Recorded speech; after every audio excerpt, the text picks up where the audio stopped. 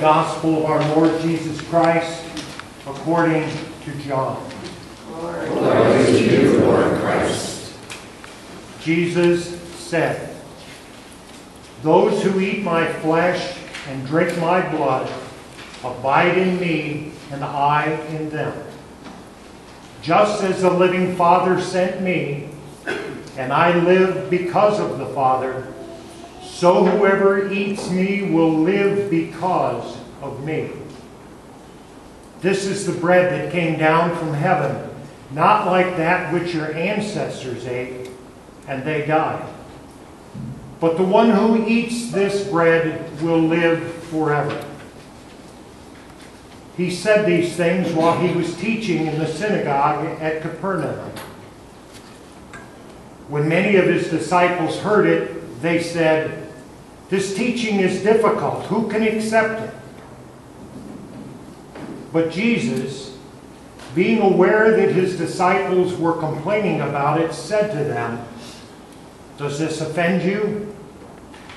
Then what if you were to see the Son of Man ascending to where he was before? It is the Spirit that gives life. The flesh is useless. The words that I have spoken to you are spirit and life. But among you there are some who do not believe."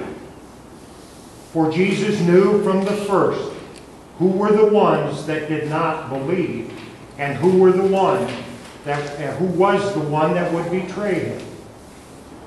And he said, "For this reason, I have told you that no one can come to me unless it is granted by the Father." Because of this,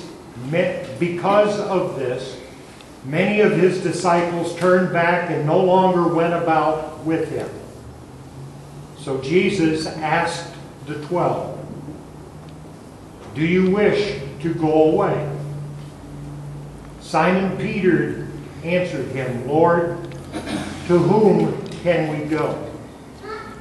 You have the words of eternal life.